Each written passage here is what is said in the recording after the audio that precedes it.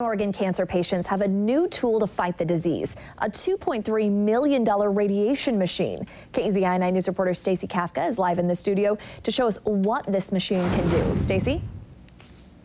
With technology rapidly changing, the Willamette Valley Cancer Institute felt the need to upgrade its radiation equipment.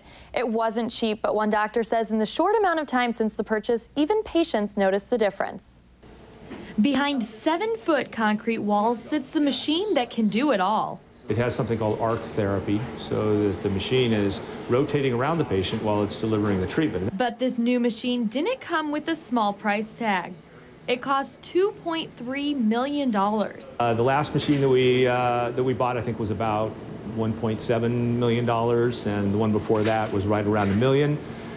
So things tend to get more expensive. Lasers line the walls, which is the way oncologists used to pinpoint where to treat. But now this machine has capabilities to do both an X-ray and a CAT scan. We'll do a mini CAT scan, and we'll look at it out of the control area, and we'll make sure that the radiation is pinpointed at the cancer itself, because we can see it.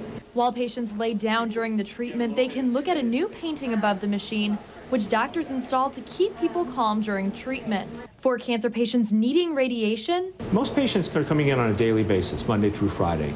The new machine cuts treatment time down to just 3 or 4 minutes. And they also appreciate the shortened treatment times. It's hard to lay on that hard table for 12, 15 minutes, and it's much nicer to be there just for a few minutes. But technology like this isn't easy to find. This is the only machine of its kind in Lane County. But oncologists say it's just what local cancer patients need. We don't want you to feel like you need to go to Portland or Seattle or San Francisco. We want to be able to say that we have the best treatments available right here. This machine is primarily used to treat cancers deep in the body, so oncologists usually use it to treat lung, esophagus, and liver cancers. Live in the studio, Stacey Kafka,